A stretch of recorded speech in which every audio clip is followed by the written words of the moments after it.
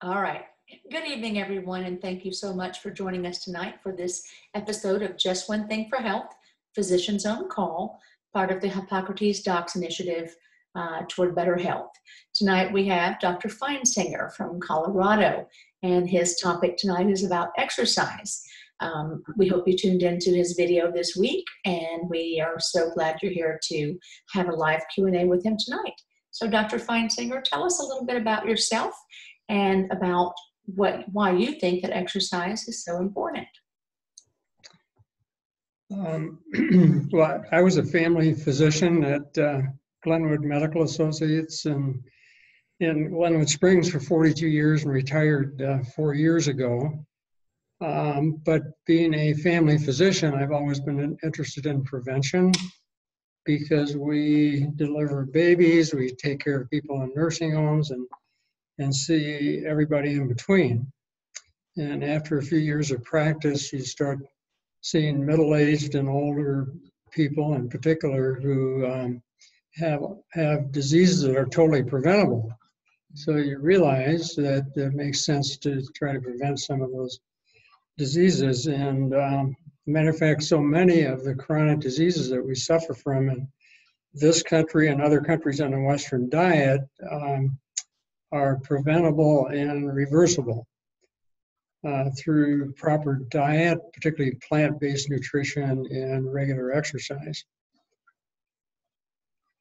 Right. So I know that you know the science behind it, but for those who are listening and aren't really aware, what is the true impact of exercise? We all know it's good for us, but how is it good for us? Well, first of all, I don't know if everybody knows what the blue zones are, but there are 5 areas in the world where people seem to live a long time and they seem to live good quality lives up until the end. And the blue zones are Okinawa, the Seventh-day Adventists in Los Angeles, who for religious reasons are at least vegetarians, if not vegans. There's an area of Costa Rica, there's an island off the coast of Greece, and an area in Sardinia. Now, those are the blue zones. So there are certain common threads that all those 5 areas have. So one is that they're plant-based. For the most part, they're plant-based, over 95% plant-based. And also they move about frequently. And so they don't do what we tend to do in this country, go to the gym and just work out intensely for an hour, but they're in their cultures, moving about is important. So they've actually done studies on these people, and they tend to move about every 20 minutes. They go and walk to the store. Some of them are shepherds, have jobs like that. They just tend to move about frequently. So instead of intense activity, it's frequent low-level activity. But there are lots of studies that show that people age better, they live longer and age better if they exercise regularly. And I certainly saw that in my practice. In my family practice, I would see people that were sedentary, who were in their 60s that had trouble getting up on the exam table, and other people who were in their 90s who were active all their lives, who just hopped right up on the exam table. A lot of aging is loss of strength, and certainly if you exercise, you're not going to lose strength as rapidly compared to people who don't. Exercise has been shown to help prevent many diseases like obesity, high blood pressure, depression, high cholesterol, cardiovascular disease, diabetes, dementia even, and many kinds of cancer as well. It makes sense. So from what you're saying, it sounds like functional exercise, just being active in your home, is as good or better than doing that 1 hour a day for someone who maybe is sitting at a desk all day and goes to the gym for an hour. The functional exercise of just living is actually better. Yes, and for example, people people my age are always talking about, getting a house that there's no stairs in the house that they want to get. And so they think that's important when they age. But actually the opposite is true. It's showing that people age better if there's stairs in the house. And that's, of course, if you don't fall down the stairs and break your hip. But right. I actually have a friend a family member whose mother, is my sister-in-law, whose mother is in her 80s, in her late 80s, and still walks the stairs in her home. Interesting that you use that as an example. Yeah. Yes. She still has the stairs in her own home at 88 or 89. And there's nothing wrong with doing vigorous exercise, although there is such a thing as too much exercise, and we can talk about that if you want. But so going to the gym is better than, and working out intensely for an hour is better than doing nothing. But it's also been shown that if you, for example, exercise hard in the morning for an hour and then you sit at a desk all day long, that sort of undoes the benefits of the exercise. So it's, so no matter what, it's important that we move about periodically. So if you have a desk job, it's really important that you get up and move about every 30 minutes, and or that you have a standing desk. Mm-hmm. I was just going to ask if you think those are a good idea too. I know one of your favorite docs and one of my favorite docs, Dr. Michael Greger, walks, Right. he says 20 miles a day on exercise desk. So that is really a good option, isn't it, for people who are stationary at the desk? Right. Yeah, so Dr. Greger is certainly one of my heroes in the field of nutrition and so forth. And he wrote a book called Eat to Live. And the second half of the book is about what we should be eating and doing every day. And he's got his daily dozen. And 10 of those daily dozen things are things we should be eating. Then the 11th is the fluids we ought to be drinking. And the 12th is exercise. And his book is very evidence-based. The last 132 pages of this 400-page book is all references. Mm-hmm. But he presents evidence that ideally people should be doing moderate exercise for 90 minutes every day, or intense exercise for 40 minutes every day. So unfortunately, with most people's busy schedules these days, most people don't have time to do that unless they're retired like I am. But what I tell people is to exercise and intensely, well, moderately intensely at least, for at least 30 minutes a day is a minimum. Hard enough so you could talk but not sing. So if you're exercising and can't even talk to your friend who's exercising with you, you need to back off a little bit. But if you can sing a song, you have to go faster, harder. Do you have certain exercises that you prefer for certain age groups? Would you say that we should change things around as we age? Well, I mean, I think that people need to do some kind of exercise that they enjoy. And there are those people that say they just don't like to exercise.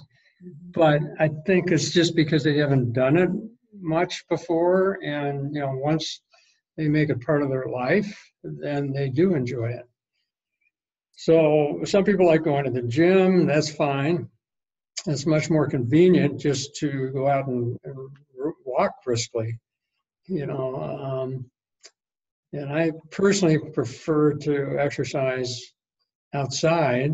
I think it's much less boring. My wife goes to spinning classes a couple of days a week, and she likes that. But to me, it's boring to work out inside like that. So I think it's just whatever people are willing to do and enjoy and are willing to make part of their life. rather than healthcare providers telling them what type of exercise they should be doing. Right. The best exercise to do is the one that you'll do, right? So what would you recommend to someone who is physically compromised, maybe if they're in a wheelchair or if they have some limitations of strength, maybe in their arms? Do you have things you would recommend in that case? Well, they need to get some cardio in somehow. So if you're a quadriplegic, that's impossible. But if you're paraplegic, it's very possible to do all sorts of things with just using your arms. I see. Well, I was in a Nordic ski race, so my favorite sport myself in the wintertime is Nordic skiing. So like skate skiing or classic track skiing. And I was in a race one time in Europe, and somebody who was on a little sled thing because he was a paraplegic, so he was only using his arms, and he passed me in this race, which was made me feel really humble. That's great. He was younger than I was, but still, that was pretty impressive. So they should do to their ability, whatever exercise they can do to keep their strength. I think people should start with walking. It's something they can just put on their walking shoes in their house and go out the front door. And there's, most places in the world you can walk.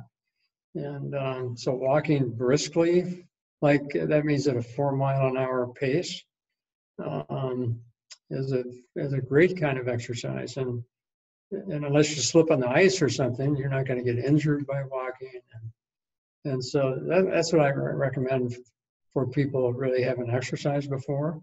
And I tell them to start out, just doing it for 10 minutes. And in a couple of weeks, work up to the 30 minutes.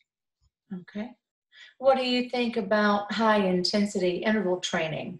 I know you mentioned just a minute ago, if someone were unable to even speak to the person they might be working out with, they maybe should go back a little bit on the degree of exercise.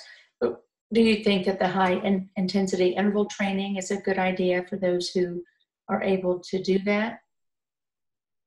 Well, it is a good idea. It's been shown to help prevent and reverse insulin resistance if you do interval training. So interval training is sort of where you do something intensely for a minute or two and get your heart rate up and you work up a sweat and you're breathing rapidly, and then you rest for a couple of minutes and then do several of those over the period of 20 or 30 minutes or so. And that's a good thing to do, ideally twice a week. But if you really want to get into exercise, but I think for the average person, they shouldn't have to worry about that sort of thing.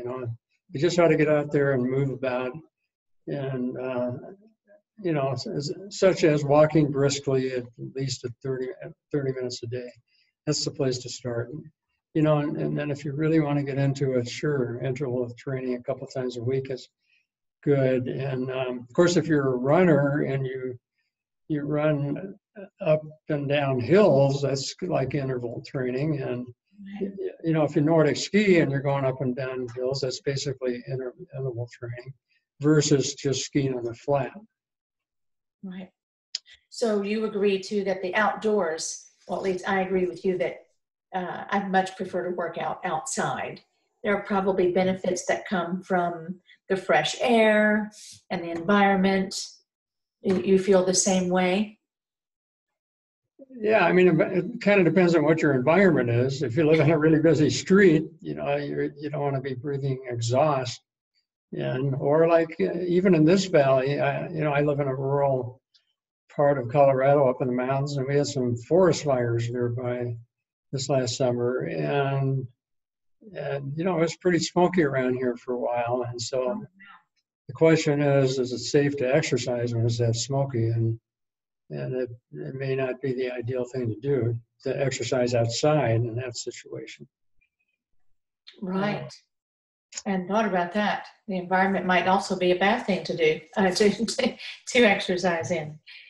Well, we have a question coming in from the audience.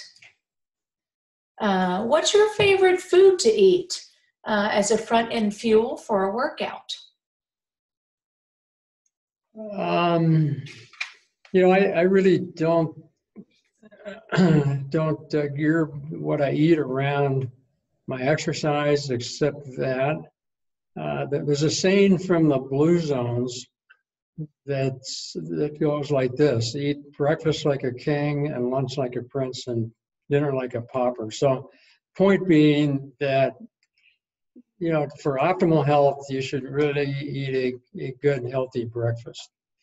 And I go out of my way to do that with steel-cut oats and flaxseed on the oats and cinnamon and edamame, so I get my legumes in, and a handful of nuts and so forth. So I'm set till lunch, if I eat a breakfast like that, even though I exercise pretty intensely every other day.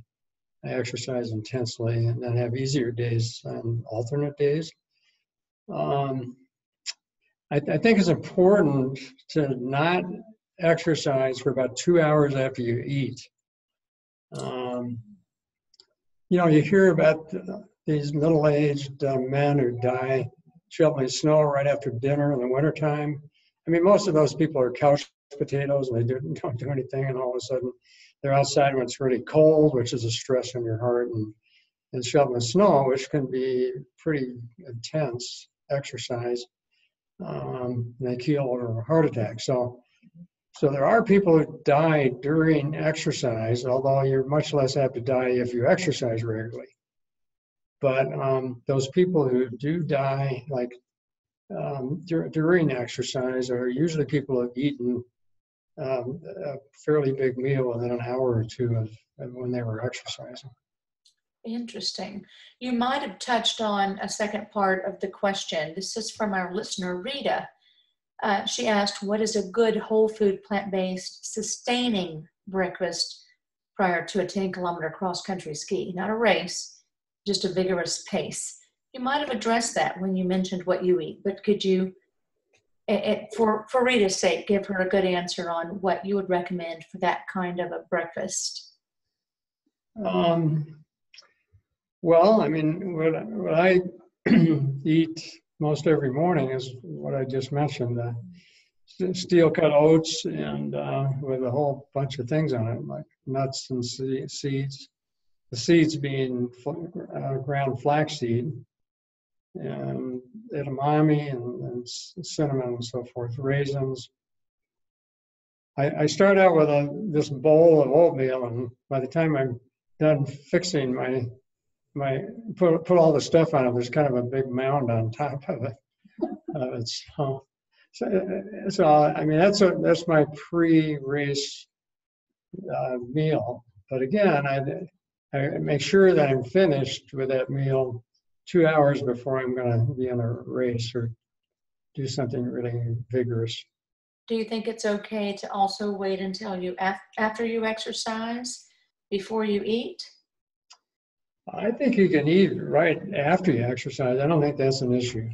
I mean, I think you need to cool down a little bit. If you're exercising intensely, you need to spend 20 minutes just kind of walking around and stretching and so forth.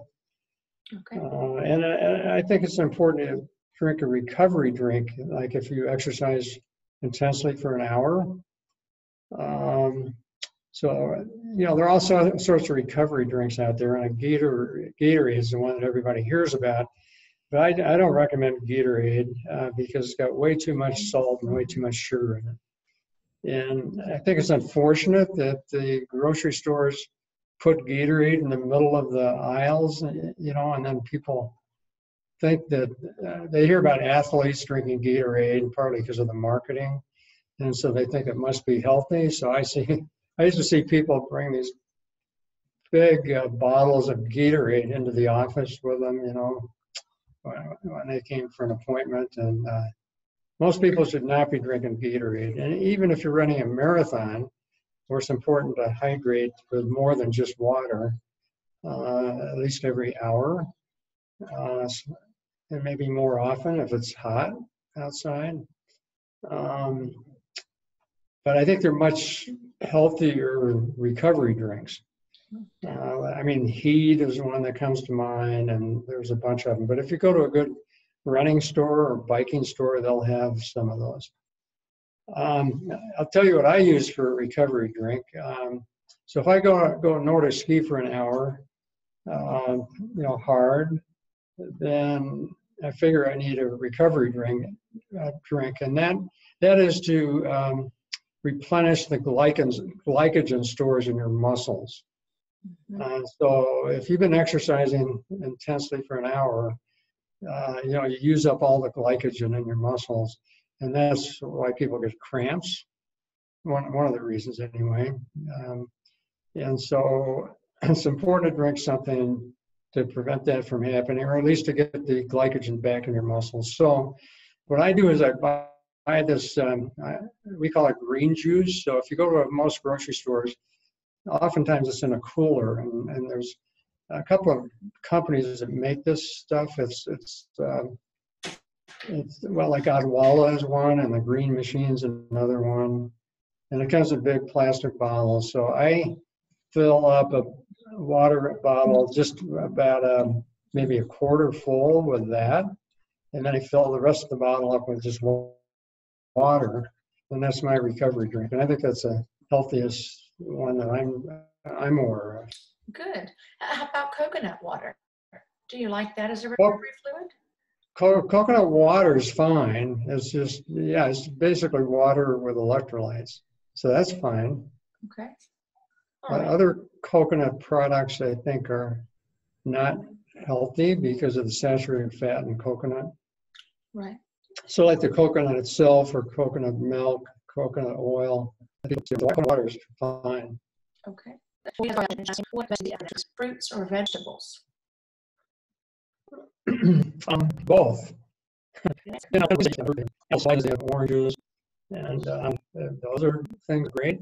So if you eat fruit and vegetables like greens, then you're going to get all the the people who are really into the ultra marathons and these very strenuous types of exercise, they're probably creating a lot of stress in their body. Do you think that's maybe not the best way to exercise? At least for the average person, that wouldn't be a good place to start, would it? Well, there is such a thing as too much exercise, yes. And probably running marathons is too much exercise. And the reason I say that is there have been studies recently that show that there actually is some damage to your heart muscle from running a marathon. So your cardiac enzymes increase a little bit. And there's other evidence they found that, running a marathon is hard on your heart. Mm-hmm. Ultra marathons are ultra hard on your heart, really. I mean, I don't think human beings are evolved to be running ultra marathons. I'm talking about 50, 100-mile races, that sort of thing. And I live in a valley where there are lots of people out there exercising, and some of these people are clearly over-exercising. There are a lot of young trust fund people up in Aspen, 30 miles away, and that's all they have to do every day is exercise. So that's what they do. They're riding their mountain bikes and running and Nordic skiing, et cetera, et cetera. And actually, it's been shown that people who exercise that much have more coronary artery disease than people that don't, and you're also more apt to have cardiac arrhythmias, such as atrial fibrillation, if you do things like repeated marathons and ultra marathons. And there's a really good book about this called The Haywire Heart, written by 3 elite athletes, and one of them's happens to be electrophysiologist. So that's a cardiologist who specializes in the electrical conduction system of the heart. And so they recommend against things like ultramarathons. So there's a famous ultramarathoner named Scott Jurek, Jurek, and he wrote a really good book called Eat and Run. And he spoke here in Carbondale, where I live, at the local running store a couple of years ago, and he gave a very good talk. And so after his talk, I asked him about this. How about these ultramarathoners who tend to die young and so forth? And this guy, Scott Jurek, became plant-based when he was a teenager. And what he found out at that time that led him to go plant-based was that if you go plant-based, you're getting the most nutrients per calorie. And that's really important if you're doing things like running ultramarathons. And so he said that he thinks the reason so many ultramarathoners die young is that they're just putting calories in their mouth and not worrying about the quality of the food. So they're eating pizzas and stuff like that. I mean, actually during the race, they have a support team and they give them all this junk food to eat, and he thinks that's the problem. And he's thinking that's not going to happen to him because of the diet he's on. So time will tell. He's in his early 40s right now. But he's still young. Yeah. Well, that's very interesting. I didn't know about his book. I knew he wrote a book, but I hadn't read that yet. I knew about his story a little bit. He's an interesting character. Well, we have some more questions here. From Joanne.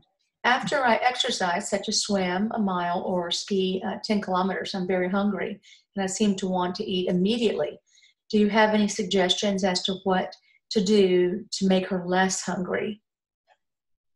Well, yes. So be sure you eat a proper meal, 2 hours before you actually do the exercise. And then right afterwards, drink that recovery drink that I mentioned. Because I know what she's talking about. And, so after I exercise for an hour intensely, as soon as I drink that recovery drink, I'm fine. I'm good. I'm not starving anymore. And I can wait till it's time to eat lunch or whatever. Okay. So she comments too that she hears that protein is what we should eat to make us feel less hungry. We know that there are plenty of plant-based sources of protein, but do you have a comment on the necessity for protein before or after your workout?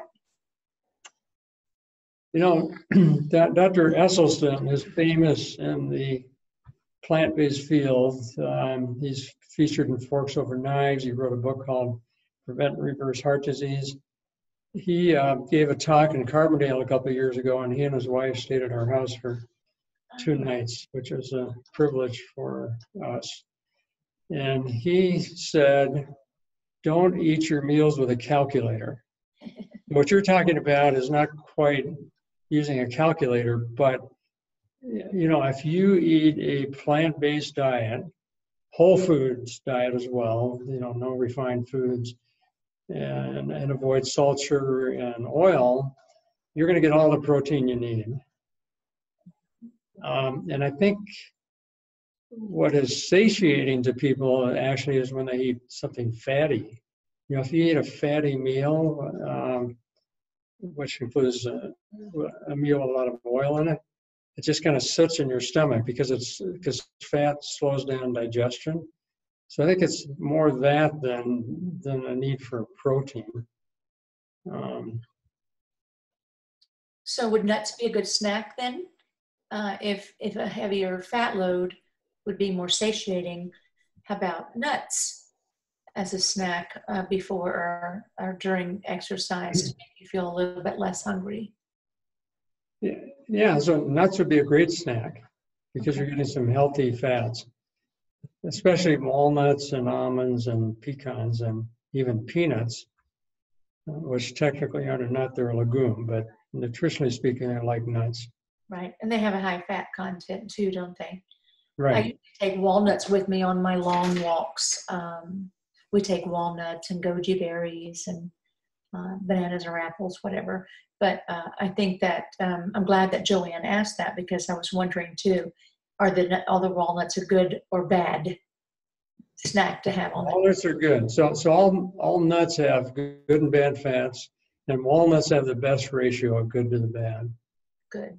And second best would be almonds and pecans and peanuts. Okay, super. So maybe Joanne can add some nuts to her workout. That'd be great. Yeah, so I think if you make your own trail mix, that's a good thing to do, is you can make it very healthy, by nuts and raisins and seeds and things like that. I think if you buy trail mix, it's going to have a lot of junk in it, probably. Right. Or most energy bars are probably not particularly healthy. Right. Okay. So in your video, you talked about losing weight, and you say it's more important what we don't eat rather than exercising to lose weight. So would you like to elaborate on that idea just a little bit? Yeah, so patients often come to me and they say, I want to lose weight, so I'm going to start exercising. And I certainly don't discourage them from starting exercising, but I do point out to them that if for losing weight, it's what you don't eat. That's the most important thing. So it kind of drives me nuts a little bit that our local hospital in Glenwood Springs has a Starbucks, and there aren't too many things at Starbucks that are really healthy. I'm not a coffee drinker, so I mean, a little coffee is probably okay, but I tell them that they go and eat the healthiest thing they can find there, which is probably a bran muffin, that they have to play tennis for an hour and 10 minutes to work that off. So that's just an example of how what you don't eat is more important than exercise for losing weight. So if you go on a plant-based whole foods diet, everybody's going to lose weight, and most people get down to their ideal body weight by eating that really healthy diet. And for maintenance of weight loss, though, of course, if you stick to that diet, you're probably fine. But regular exercise every day helps maintain weight loss, Right. let alone all the health benefits that we already talked about. Right. And I think maybe you would agree as a physician that even though people can lose a substantial amount of weight by exercising, if they really go after it, as soon as they slow down, they're going to gain that back. If they haven't changed the lifestyle around, what's causing them to gain weight, then they'll just gain it back. Is that what you've found too? Let's say someone exercises like crazy and loses 50 pounds. Because most of these people aren't going to stay with a really intensely vigorous exercise program forever. Right. And if they eat the same old diet, sure, they're going to gain their weight back. And I've got a relative who is in her early 40s, and she has always exercised a lot, but she also ate a lot. And now that she's in her early 40s and her metabolism's changing a little bit, she's definitely gaining some weight. And, so that's a case in point that eating contributes to weight gain, no matter whether you exercise or not. So as we age, talking about metabolism, as we age, our metabolism slows down. We should really be eating less. Is that what you think? I think the most important thing is to stay away from calorie-dense foods. So you want to be like Scott Jurek and eat things with lots of nutrients per calorie instead of lots of calories per nutrient, which is what most Americans eat. There's too many calories per nutrient. So what are some of your favorite things to eat? I know you mentioned your breakfast, which sounded really good. What are some of your favorite things to eat for lunch and dinner? I mean, I know you're whole food plant-based. Right, No oil. right. Well, so for lunch, I every day I try to have a big salad for either lunch or dinner, but usually for lunch. So I make my own salad. Of course, it takes a while to make a good salad, but I'm retired, so I have time to do that. Although, you can buy already chopped up vegetables now at the grocery store. Mm-hmm. So that's part of it's gotten easier. But I try to have a salad with, and I try to follow the principle of eat the rainbow, so if you eat foods that are intentionally colored, you get a lot more antioxidants and cancer fighting properties and so forth. And that's also true of foods with intense taste, like herbs and spices. So I try to kind of keep that and eat the rainbow thing in my mind when I'm making my salad. And then I put vinegar on it, balsamic vinegar or apple cider vinegar, which Dr. Greger's just done some things on his website about how vinegar is really good for people. Ideally, like 2 tablespoons of it a day. And no, I don't put oil on my salad, but I put seeds on it, like unsalted pumpkin seeds and sunflower seeds.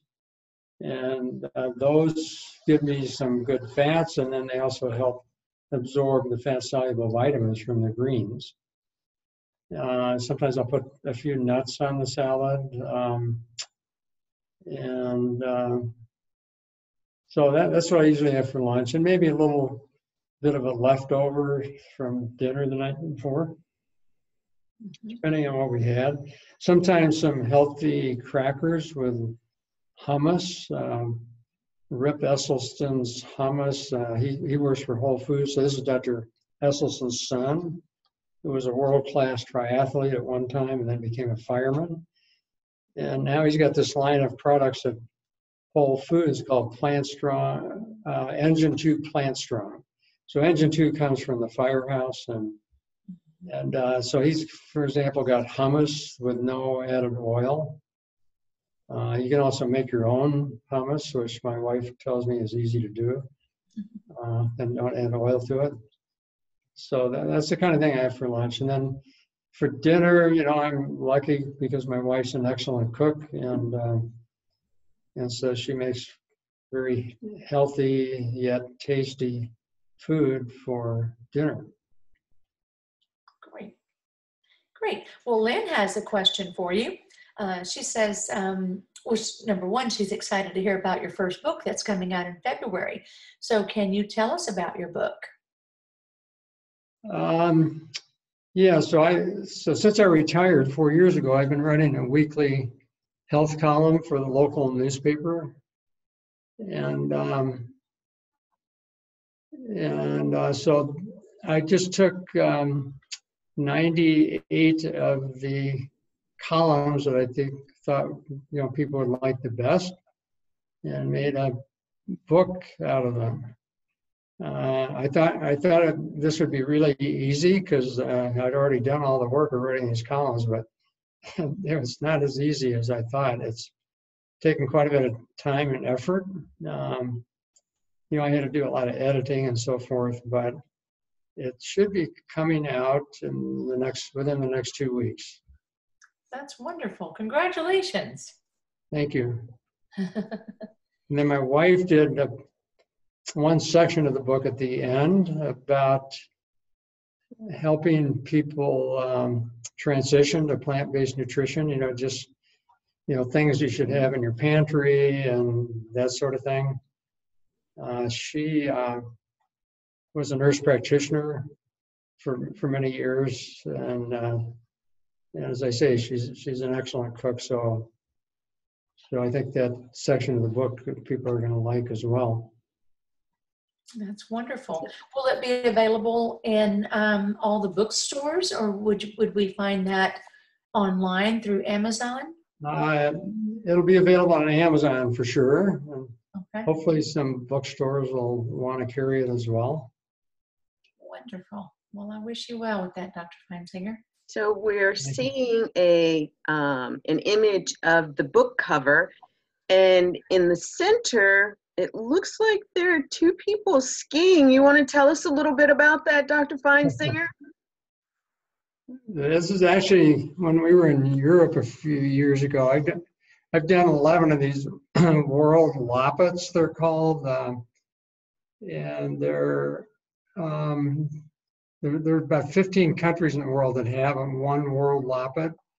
Now, a loppet is a Scandinavian word that means long run, and so we were in. I think this was taken in Austria, and yeah, we didn't. What we wanted was a photo showing people leading an active life, and we didn't particularly want our faces in view, but that's me and a friend, my wife in the back. Nice. Wonderful. Very nice. And again, congratulations. We look forward to helping you spread the word that your book is out. Thank you. Mhm. And another question has come up. Can you explain a little bit about the science behind how exercise helps with immune function? Well, that's an interesting question because too much exercise actually lowers your immunity. So, for example, you hear about these Olympic athletes, they're training for the Olympics and some of them are maybe overtraining a little bit. And then right before the Olympics, they get sick because their immune system is down.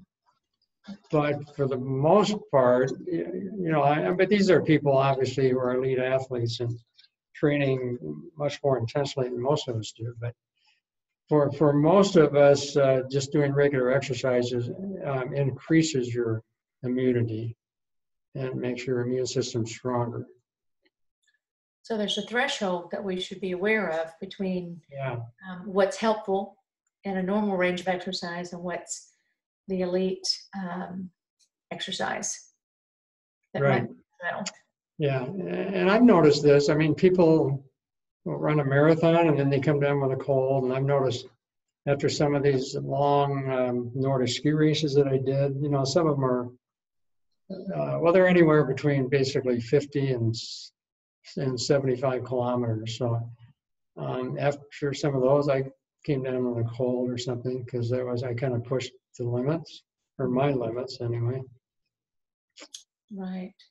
So if someone, when I was training for the half marathon and maybe even now, I find myself doing a couple of long walks because I'm not a runner, a couple of times a week, as opposed to exercising every day for, like you said, what might be a good, 90 minutes or 40 minutes, depending on the intensity. Right. That just as good if I'm walking 8 or 10 miles 2 times, 3 times a week versus getting in my exercise every single day? It's probably best to do it every single day, but I mean, I haven't been retired that long. I remember what it was like to work. So when I was working full time, I had Wednesday afternoons off. So I would always exercise for an hour or so on Wednesday afternoons and then Saturday and Sunday. But I didn't the other days, but I just felt I didn't have time to do it the other days. But since I semi-retired for 10 years before I totally retired, and then I was able to exercise every day. But when you get into your 70s, and now that I'm in my late 70s, you can't just hammer it every day. I found that out the hard way. I mean, you just, if you try to hammer it every day, you just don't really fully recover. So I think when you get in past 65 or so, you should alternate hard days with easy days. So a hard day for me would be to go up to the local Nordic ski area and exercise vigorously for an hour, or ride my mountain bike in the summertime, uphill or up and down hills for an hour or hour and a half.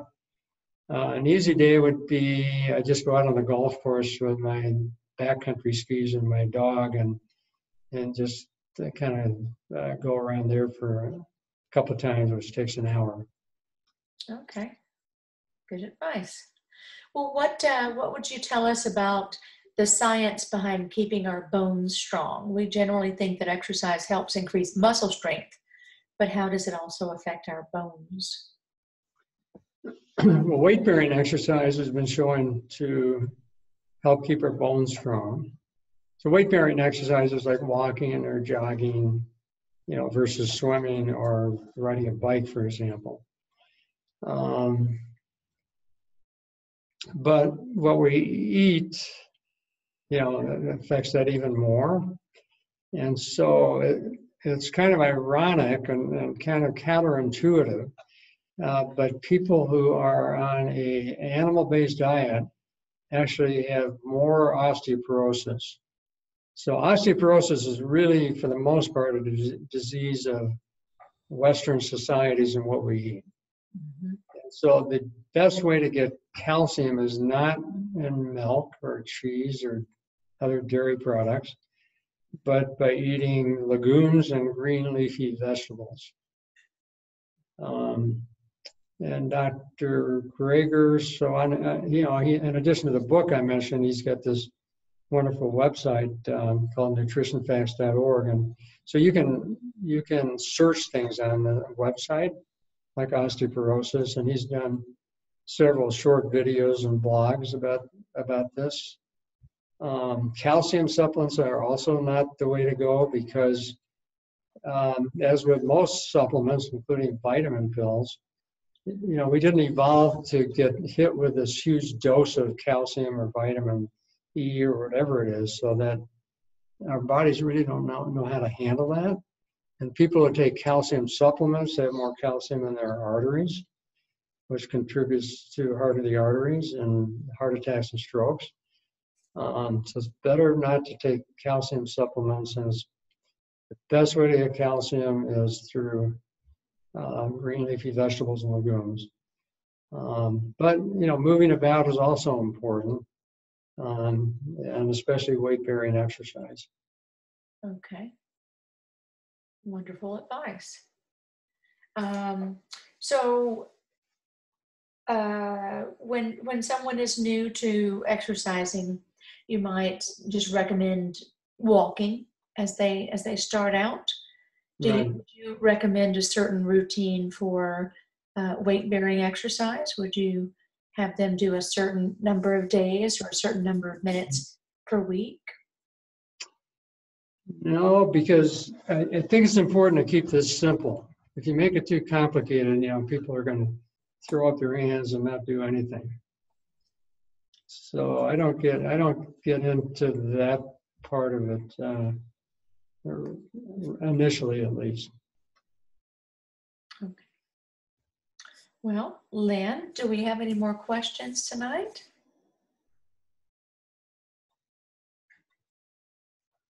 Oh, we do have one more. I'm sorry, I missed this one. This one came in too. Does exercise improve sleep and sleep patterns? Yes, for sure. For sleep, it's best to exercise in the morning, and you don't want to exercise within a couple of hours of when you go to bed, because that sort of wires people.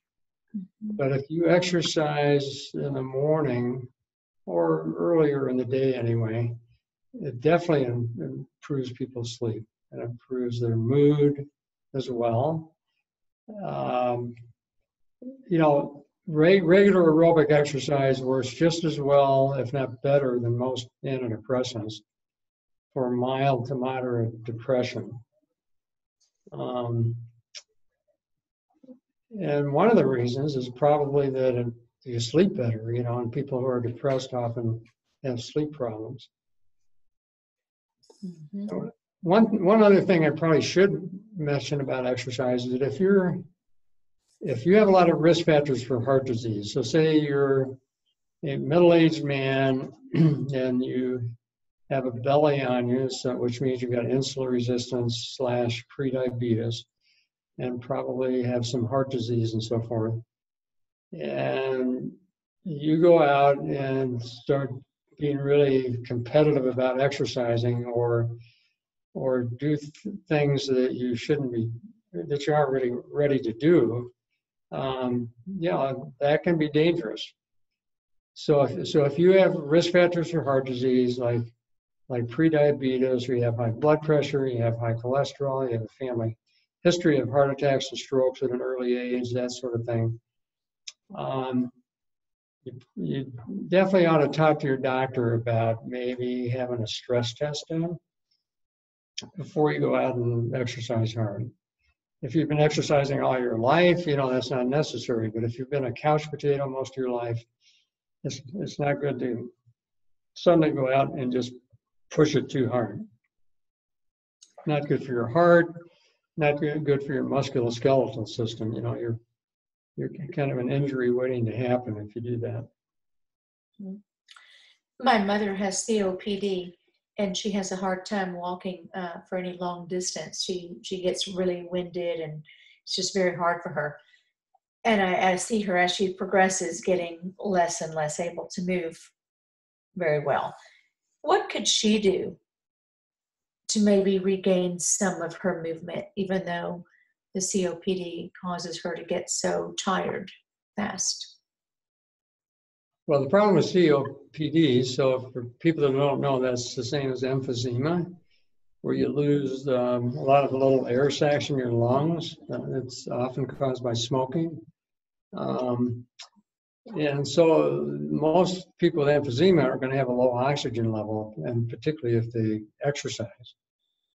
And of course, we live at altitude. We live at over 6,000 feet here, so it's especially problematic at our altitude. So you don't want to drop your oxygen below 90, ideally. Your oxygen levels should be over 90, 100% of the time. And so it's not safe to drop it much below that. So people with COPD usually have an oximeter, which is a little gadget that you put on your finger, and it measures the oxygen level in your blood. So they should use one of those when they're exercising and just try to find that window where their oxygen doesn't drop, and yet they'll be able to move about a little bit. Thank you. I'll let her know. Mm-hmm. Well, Lynn, any more questions on your side? Oh, one more. Here's one now. What about our kids? What do you recommend to parents about getting their kids to be more active? Limit their screen time. I mean, that's the problem these days, is these kids spend way too much time on their iPhones and computers and so forth, and it doesn't bode well for their future health. Kids used to go out and play. They didn't have other things to distract them. But I have 3 kids, and they're all grown, but I have grandkids, and I don't know. I'm glad I'm not a parent in this day and age. I think it's tough to get kids away from their cell phones. Absolutely. And I think that just like with eating fruits and vegetables and whole grains and so forth, the parents have to set a good example. So if the parents are very sedentary, then the kids are more likely to be sedentary. If the parents, are eating pizza and donuts and so forth all the time, the kids are less apt to be eating a healthy diet. Exactly. But I think it's very important to get kids active. A good example of this is the most common kind of diabetes is type 2 diabetes. And that's usually people get it when they're older and because they gain weight, especially heaviness around the middle. And we used to call that adult onset diabetes. We don't call it that anymore because a lot of kids have type 2 diabetes now. The doctors in the medical group that I practiced in have done sports physicals in the spring for free for the kids for decades. And I remember when I first started in the early 70s, these kids that come in for their sports physical, you basically just listen to their heart and lungs and do a simple exam. But, we never saw overweight kids. But the last few years, most of the kids are overweight. They have little bellies on them. And sometimes I'll mention to them that before they start football practice, maybe they should try to lose a little weight and exercise more. But they don't get it because all their friends are like that. So they think it's normal to be like that. And this is not just a problem in the United States, it's a problem worldwide. Because if you travel to Europe or other places, even Japan, kids are overweight now, and they didn't used to be. And a lot of it is that we're exporting the SAD, Standard American Diet, to the rest of the world. So we used to export tobacco to the rest of the world. We still do that, but now we're also exporting our lifestyle, our sedentary lifestyle, with a diet that's high in refined foods and fat and so forth. Right. Wow. Wow. I keep saying wow because one of the things that comes to mind for me is, especially where the kids are concerned, milk, cereal, and the sugary cereals, but the milk. And do you have something that, or are there any foods that would be good substitutes to wean your kids off of milk and off of the sugary things that have enticed them to eat more and more of? Well, I lay the blame at the feet of the food industry because they get people hooked on salt, sugar, and fat. And, when you eat things with salt, sugar, and fat, the dopamine in your brain goes up, just like it does with narcotics, with alcohol, and things like that. And so I think the food companies are just shameless about this. Why do they put salt in unsweetened almond milk? There's only one reason you do that is to get people kind of hooked on it. And so, but you just have to, as a parent, you just have to do the best you can. So it's better not to drink cow's milk for sure, unless you're a baby cow. That's what it's made for. But if you're a young human or an adult human, it's better to stay away from cow's milk and other dairy products. So, for the milk part of it, they should be using like unsweetened soy milk or almond milk. And then I would say, don't buy anything, especially cereal, that's in a box, because it's always going to have, I don't care if it sounds really healthy, it's going to have some salt in it, it's going to have some sugar in it, it's going to have some oil in it, almost all the time. And then the food companies hook people in like with Fruit Loops. So just because of the word fruit, the parents think, oh, it's got to be healthy, but of course it's not. It's just junk food. So the best thing to do for breakfast is going to be oatmeal or some kind of hot cereal that you make. And then you can't go wrong with that. Good to know. Good to know. Thank you, Dr. Feinsinger. I'm looking at the time, and this has been a most robust conversation. Loved all the questions. Thank you, Lisa. Fabulous job as always. And thank you, Dr. Feinsinger, because your information, I think, was very broad in that it captured what so many across the board need to hear about the food industry, about our kids, about our diets, and especially as it relates to exercising. So thank you for that. Love the book. Can't wait until it comes out. You know, we're just going to be one of your biggest fans, part of the fanfare, and we're really excited to participate in that with you. And to our audience, thank you for joining us this evening. It has really been our honor and pleasure to have brought you Dr. Feinsinger and all of this amazing information. Thank you to our guests in our live audience, and to those of you who are going to be watching the replay. Do hit the comment box at the bottom of the video and let us know whether this was helpful information for you. If you want more information, or if there are questions that you have that you'd like answers to, let us know.